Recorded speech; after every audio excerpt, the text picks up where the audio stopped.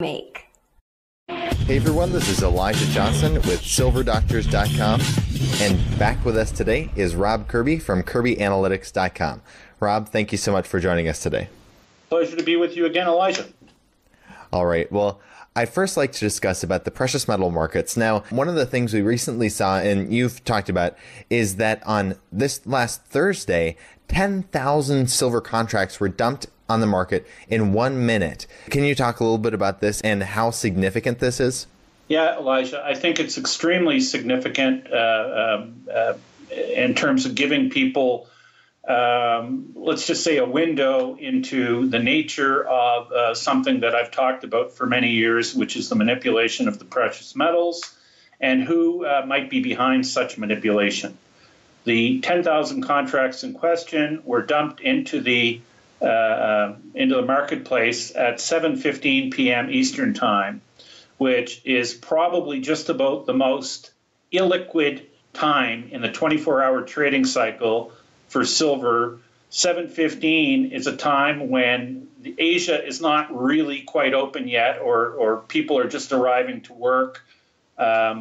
And the London people, they aren't anywhere close to being in, and the North American traders have, for all intent and purpose, gone home, which means that the markets are extremely thin at that hour. And let's just think in terms of what 10,000 contracts of silver really is. Each contract is supposedly represents 5,000 ounces of silver. And so a 10,000 contract order would amount to 50 million ounces of underlying silver that was being sold. And these 10,000 contracts, like I said, and you mentioned, they were pushed into the market in literally in 1 minute. And it was a market order, which means there was no restriction given as to the price.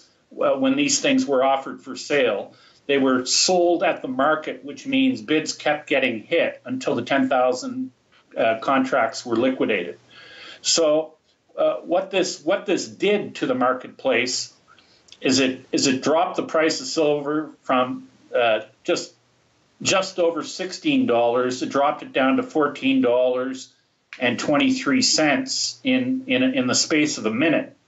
And what happens when that occurs is there are people who leave orders with brokers. For instance, people who are long silver contracts who want to have supposedly downside protection to their long position. They leave an order with their broker that if a price threshold is achieved on the downside, their long immediately gets liquidated at the next price. So, and this is called people putting in stop loss orders. And what happens when you have a flush of this many contracts, it triggers and the price drops precipitously in a very short time. These stop loss orders get triggered, and it makes people who are long and bullish of silver be forced into a liquidation of their position, which further increases the downside pressure in the underlying contract. So the selling of these contracts in such a short period of time, number one, guarantees that the seller is going to get a far less price for their product or their futures than they would otherwise get if they had sold them at a time when the market was not so thin. So the question really should be for most people, why would somebody sell $350 million worth of futures, which is roughly what 10,000 contracts is, or whatever it is, that the 10,000 contracts, that would be 50 million times 16. which was roughly where the price of silver was at the time. So what's that around? Actually, that's what is it? It's a big number. It's in the hundreds. It's hundreds and hundreds of millions. But who sells hundreds and hundreds of millions of dollars worth of stuff to try and get the least amount they can get in return for selling it and taking the risk? And that's what leads us to ask the questions: who in the world, like hedge funds don't operate that way. Hedge funds are always trying to maximize the return on their trades. This clearly was not this 10,000 contract sell was clearly not somebody trying to maximize their profit. This was being done for effect and basically to try and crash the market.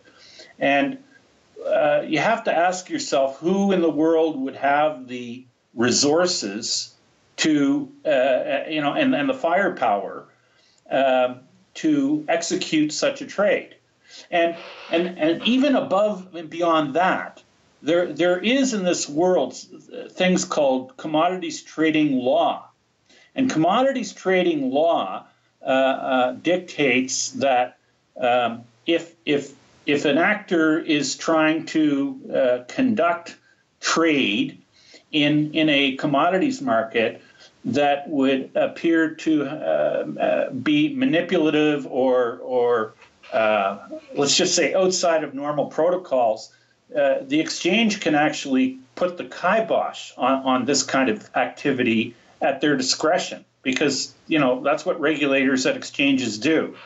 And we know for a fact that there was no interdiction by regulators or the exchange to halt this kind of trade, because it actually happened, and the price plunge did happen, and that would tend to tell you that the perpetrator of such an act was friendly with regulators. So it's really starting to smell like this trade was conducted by or on behalf of officialdom. Let's just say a government actor, or a central bank, because you would have to believe that anybody else who would attempt to perpetrate such a trade would likely be stopped in their tracks and not allowed to proceed, or would likely would have faced public scrutiny and condemnation in short order. But this is the whole nature as to why people in the precious metals community, or the gold bug community, this is why they point to manipulation as being the reason why precious metals are stuck in the rut that they're in. And the evidence, in my view, is extremely overwhelming. And frankly, anybody who can't see the manipulation that's occurring in metals on a regular basis, you either have an IQ the size of your shoes, or you're willfully, or you're part of it, and regulators, by their tacit approval of this, in my mind, are part of the problem and are part of the manipulation. It's regulators, it is government, and with central banks acting as, I believe, the Federal Reserve acts as a broker, and I believe that the chief intervener in the precious metals is the U.S. Treasury's Exchange Stabilization Fund. And I've been on this topic for a long time. The evidence to me is absolutely and utterly overwhelming.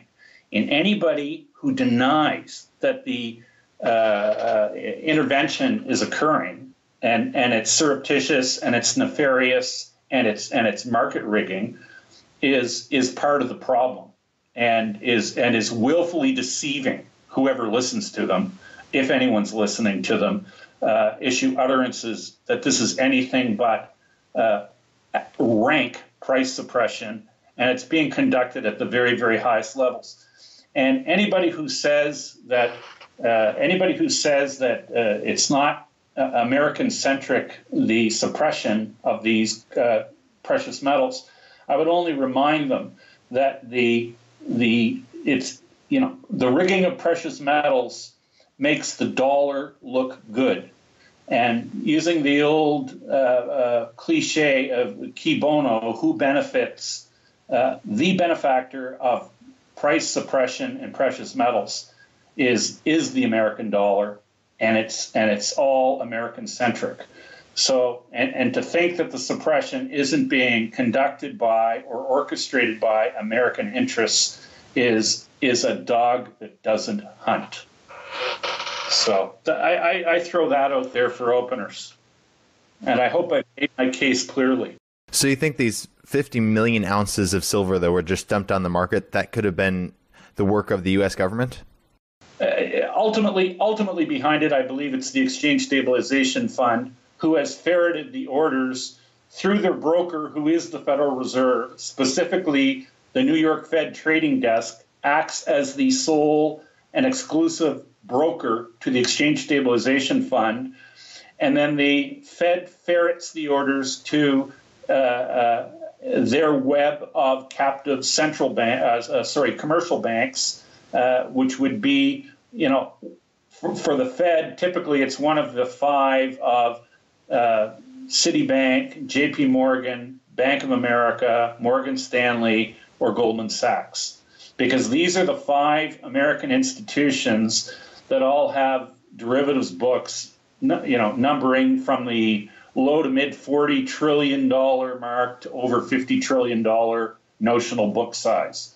And these metals contracts that we refer to, or metals futures contracts that we refer to as paper metal, these are all derivatives. Because, you see, let's just put it this way, Elijah. Nowhere in the world is there 50 million ounces of physical silver for sale. Nowhere. You cannot buy 50 million ounces of physical silver anywhere in the world right now. So this is silver. The silver that was sold is silver that doesn't exist. And this makes people ask the question, why is it that people are allowed to sell something that does not exist to dictate the price of something that is strategic and in short supply and very finite? And there really isn't a good answer for it. And especially when you see the trade conducted in this fashion, in such a reckless fashion, it's very telling, and it's very it's very transparent what's going on. This is an act by officialdom to try and crash the price of metal, quite possibly and very likely to create an avalanche of selling, so that the commercial banks, who are known to be serial shorters and serially short of futures contracts of metal, very likely to create a selling avalanche where they can possibly get their shorts covered, because the world is short of precious metal, because it is finite, and because its popularity and desirability in physical form continues to grow, especially in countries that have too many dollars. And these would be the countries that have foreign reserve accounts that are stuffed full of American dollars. And in an effort to reduce their concentration of foreign reserves all in American dollars, because America continues to print and issue too much debt, countries are looking for alternatives to the U.S. dollar so that they can spread the risk around in their foreign exchange portfolios. They don't want to be holding just dollars, especially when the country issuing dollars is spending like a drunk sailor and doesn't seem to have any show any interest in getting its chronic deficit spending programs under control. So, this is what's been happening. The traditional financiers of America, which are traditionally they've been China, Japan, and Saudi Arabia, over the last 2 or 3 years, they've been lightening up of the amount of U.S. government securities they have in their possession. And they've been showing waning interest in buying new U.S. government debt, which they continue to add to the debt pile somewhere in the tune of around $1 trillion a year. And this is what's given rise to the foreign demand for physical metals. China, Russia, and other Asian countries have voracious appetites for physical metal, not the paper contracts that were dumped into the marketplace last Thursday night in the silver market. And this has also given rise to, and is a big part of the reason why cryptocurrencies have also taken off, because these stand as another alternative to the dollar, and quite possibly might be instruments whose time has come. And we've seen the growth in the cryptocurrencies in the last 4 or 5 months grow dramatically. At the end of February, the whole crypto space had a market capitalization of, let's just say, probably $10 to $12 billion. Today, the market capitalization of the crypto space is over $100 billion. So the market cap of the crypto space has grown roughly tenfold in the last 4 to 5 months. And people may scoff at the notion that there's $100 billion worth of cryptocurrencies in the marketplace right now and say that that isn't a significant amount. Well, let's see if they think it's a significant amount if it grows by another factor of 10 in the next 5 or 6 months. And maybe by Christmas or early in 2018, maybe we're looking at a crypto market space cap of $1 trillion or more. And I wonder if people will think if we get to $1 trillion or over $1 trillion in market cap, whether that's a big number. You see, the whole issue of how much is a lot is only governed by effectively by how much debt there is in the world. And the amount of debt keeps spiraling up in a geometric fashion, which means that alternatives very likely continue to do the same. And I would have it and would add that what we are seeing in the crypto space is exactly what fundamentally should be occurring in the precious metals space right now. And the difference between the cryptos and the precious metals is that the cryptos, you cannot sell a cryptocurrency unless you own the cryptocurrency. There is no futures market for cryptocurrencies. You cannot go short a cryptocurrency. But because we have commodities law that is not enforced by regulators, we have precious metals markets where players are allowed to sell specifically and fundamentally, if they are players that are representing officialdom, they are allowed to sell infinite amounts of paper contracts representing physical precious metal, because regulators do not enforce commodities law, and they turn their heads the other way when state players, namely the Exchange Stabilization Fund, goes into the marketplace and sells infinite amounts of precious metal that has never been mined and very likely never will be mined. So that's the fundamental difference between the two, and that's why metals have been behaving so poorly in terms of price action, while the cryptocurrencies have taken off like a scalded cat. Now, you've talked about how basically what the U.S. government is doing with, price manipulation of precious metals. You've compared that to basically what the Enabling Act did in Germany under Hitler. Yes. I mean, look, the Gold Reserve Act in 1934 in America created the Exchange Stabilization Fund, and seeded it, of course, with monies that were created when the U.S. government confiscated gold from American citizenry at $22 an ounce, and then 6 months later,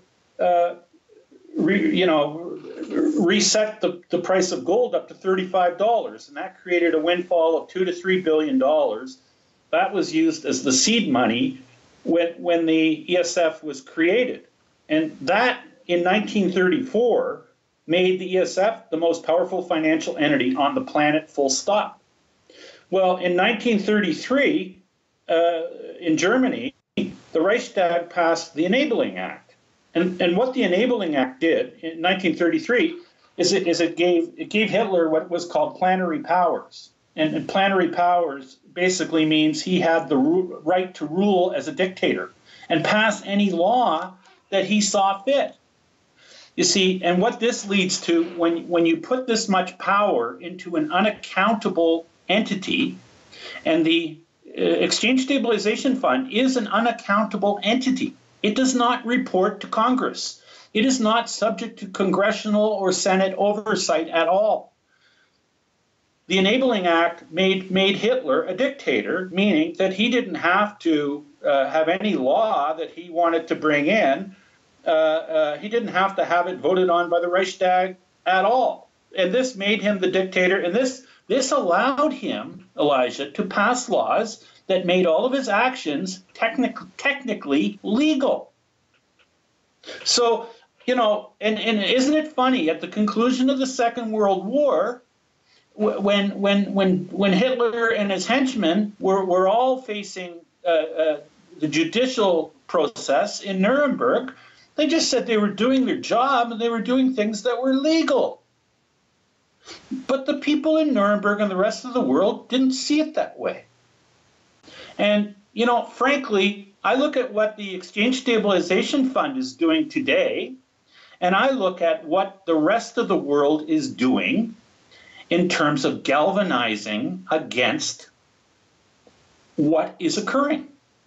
Because understand that the big hammer for the Exchange Stabilization Fund is the dollar, and to perpetuate the dollar as the world's reserve currency. Well, it seems to me that the rest of the world is quite fed up with this, because this is why we are seeing the likes of Japan and Europe doing trade deals, Russia and China, Japan and China, Iran, Russia and China. They are all creating bilateral and trilateral trade pacts where the dollar is excluded from trade in the settlement of the trade that they're doing. This is metaphorically the equivalent of the Nuremberg judges saying you're saying that what you did was legal and you were following orders. Well, you know what? You're going to hang for that.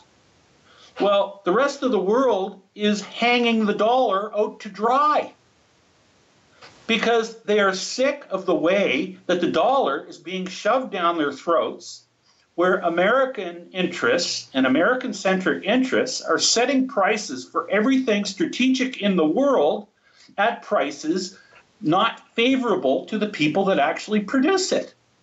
It's called stealing. And, the extent to which the dollar is being rejected around the world by America's neighbors, it's all because America has slipped into a I don't know, it's a sickness where they feel that the dishonest money that they're creating out of thin air will be foisted upon the planet indefinitely. And the rest of the world is sitting up and saying, no mas, we're not going to do this indefinitely. You see, and dishonest commerce, let it be said, dishonest commerce, it even talks about this in the Bible.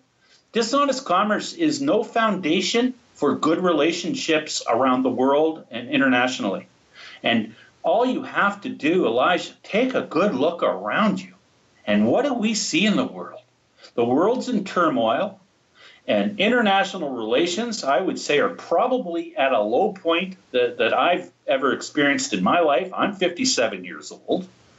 And I mean, to me, it's all traceable back to the notion that we have dishonest commerce, dishonest weights and measures, no foundation to build good international relations. The world needs a return to something that has integrity, something that has some transparency, and we have to get away from this bully thy neighbor attitude where I will tell you what the value of what you produce is unilaterally, and you will like it.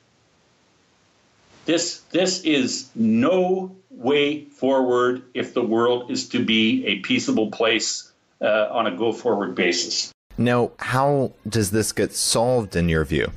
The way this gets solved is when somebody steps up to the plate and demands delivery of physical metal which cannot be met, and this exposes the paper price rigging for what it really is, and we see the fall of the paper markets because they've been sufficiently discredited, and this in all practical terms will likely take the form of one of these major exchanges, whether it's the COMEX or whether it's the LBMA, who literally has to make a public pronouncement or declare force majeure and say that, we have been overwhelmed, and they're going to have to admit that they've been overwhelmed by orders for physical metal. They cannot meet them, and they are going to settle people in fiat money, which means they will arbitrarily, and they have the power to do this, but when they do it, it completely discredits their exchange and what they stand for. And it also discredits all kinds of other paper exchanges, because once one pile of paper burns, all the paper burns. So and the process of this happening, it's called either a default or a reset. And at some point, this has to happen, because at some point, the amount of dollars and the amount of demand for physical metal will outstrip the price manipulators' ability to supply the real thing. It will happen. I can't tell you the day it's going to happen, but mathematics and physics dictate it will happen. And my gut tells me we're likely reasonably close to this occurring. In fact, I think it could happen literally any time. And I think it's been close to happening before. And in the past, what officialdom has done to create it from going over the edge is they've created new instruments like GLD and SLV, which they claim are 100% backed by physical metal, but I doubt they really are. Or let's just say particularly, I highly doubt that they are not backed by unencumbered physical metal, because a great trick of the central banking world and treasuries around the world is to double count gold. And when I say double count gold, for instance, America will tell everybody that they have 8,000 plus metric tons of gold in their sovereign reserve. Yet, America also has pledged gold to the IMF, and the IMF counts the gold on their balance sheet as if it's not encumbered. But let's just say the American gold that's been pledged to the IMF is part of the 8,000 metric tons that America holds.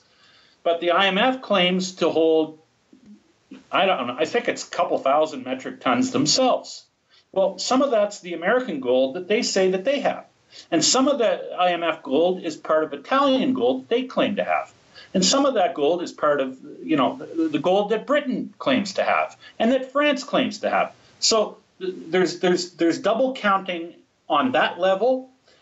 And then there's also double counting with regard to leased metal. Because when metal gets leased by sovereigns, the metal leaves the vault, it gets sold into the open market, and the leasing nation takes the IOU for the metal that left the vault, and they, in place of the metal that left, they put the IOU and they counted on the same line for accounting purposes as the gold that still isn't in the vault. So you see, this way gold gets counted more than once, and it's basically a game of I call it cup and balls. If you've ever seen the cheap parlor trick done by magicians, where they'll have 3 balls under cups and they move them around, and then at the end of the day they tip all 3 cups over and there are lemons under the cups, and it's all done by sleight of hand. Well, the accounting that central banks use as a custom is basically a cup and ball routine as it relates to gold. Gold is double counted. Gold is shifted from one account to the next, and you know, at the end of the day, the amount of transparency that there is in you know, it's non-existent. And this also speaks as to why there has been no credible audit of the U.S. gold reserve since 1958. That is, in my view, a glaring admission that, you know, the accounting that's done on a national level with regards to gold is so shoddy, it can't survive an audit. And of course, the people that represent and the people that shill for these institutions tell us that there's been an audit. They tell us the Treasury does an audit every year. Let's just say that if I was subject to an audit and I tried to tell the tax man that, you know, I'm on good standing, take it from me, everything's in good order, I would be laughed at. So there has been no credible audit. We're not going to see a credible audit either, as long as the status quo is maintained, because it's highly, highly dubious that any nation actually possesses the physical metal that they claim to have, with exception, very likely, to China and Russia, who let's just say, serially underreport the amount of metal they have. And they have the reasons for doing that, just as the West has reasons for saying that their gold stocks, are much higher than they very likely are. So it's a game that's played, and when the game ends, it's like musical chairs. And there's a great many people listening to the music play, Elijah, and when the music stops, there won't be very many chairs for those who lunge for them. That's what will occur in the physical precious metals market.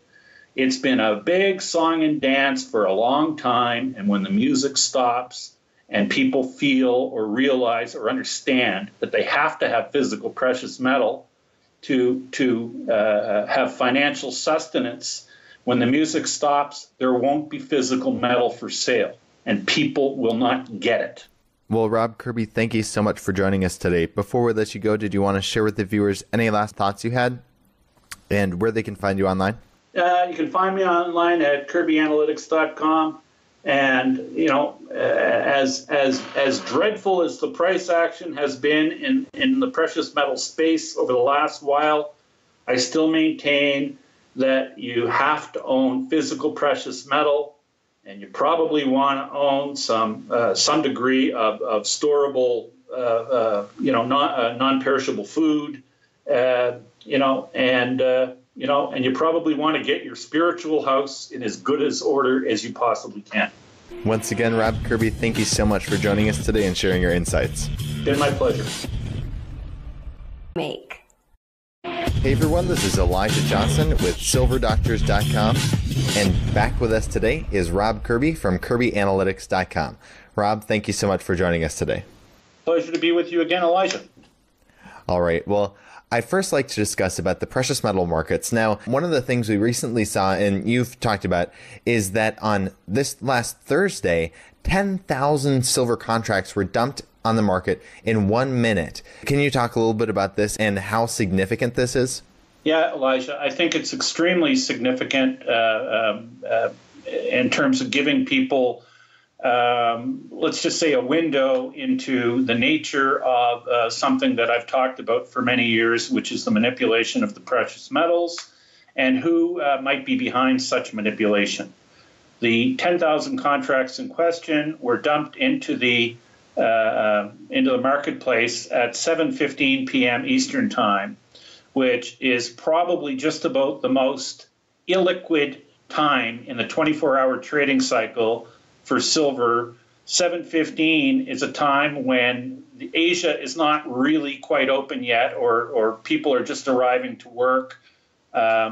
And the London people, they aren't anywhere close to being in, and the North American traders have, for all intent and purpose, gone home, which means that the markets are extremely thin at that hour. And let's just think in terms of what 10,000 contracts of silver really is. Each contract is supposedly represents 5,000 ounces of silver. And so a 10,000 contract order would amount to 50 million ounces of underlying silver that was being sold. And these 10,000 contracts, like I said, and you mentioned, they were pushed into the market. Anybody who can't see the manipulation that's occurring in metals on a regular basis, you either have an IQ the size of your shoes, or you're willfully, or you're part of it, and regulators, by their tacit approval of this, in my mind, are part of the problem and are part of the manipulation. It's regulators, it is government, and with central banks acting as, I believe, the Federal Reserve acts as a broker, and I believe that the chief intervener in the precious metals is the U.S. Treasury's Exchange Stabilization Fund. And I've been on this topic for a long time. The evidence to me is absolutely and utterly overwhelming. And anybody who denies that the intervention is occurring, and it's surreptitious and it's nefarious and it's market rigging, is part of the problem, and is willfully deceiving whoever listens to them, if anyone's listening to them, issue utterances that this is anything but rank price suppression, and it's being conducted at the very, very highest levels. And anybody who says that it's not American-centric, the suppression of these precious metals, I would only remind them that the rigging of precious metals makes the dollar look good. And using the old cliche of qui bono, who benefits, the benefactor of price suppression in precious metals is the American dollar. To get a far less price for their product or their futures than they would otherwise get if they had sold them at a time when the market was not so thin. So the question really should be, for most people, why would somebody sell $350 million worth of futures, which is roughly what 10,000 contracts is, or whatever it is, that the 10,000 contracts, that would be 50 million times 16, which was roughly where the price of silver was at the time. So what's that around? Actually, what is it? It's a big number. It's in the hundreds. It's hundreds and hundreds of millions. But who sells hundreds and hundreds of millions of dollars worth of stuff to try and get the least amount they can get in return for selling it and taking the risk? And that's what leads us to ask the questions: who in the world, like hedge funds don't operate that way. Hedge funds are always trying to maximize the return on their trades. This clearly was not, this 10,000 contract sell was clearly not somebody trying to maximize their profit. This was being done for effect and basically to try and crash the market. And you have to ask yourself, who in the world would have the resources to, and the firepower to execute such a trade? And even above and beyond that, there is in this world things called commodities trading law.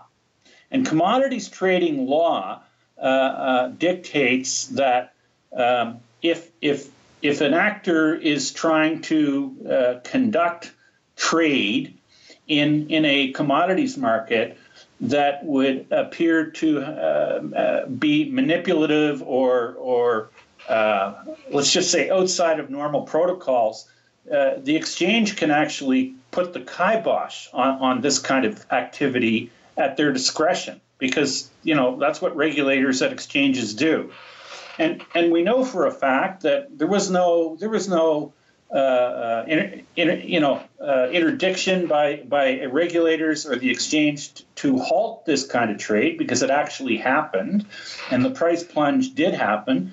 And that would tend to tell you that the perpetrator of such an act was friendly with regulators.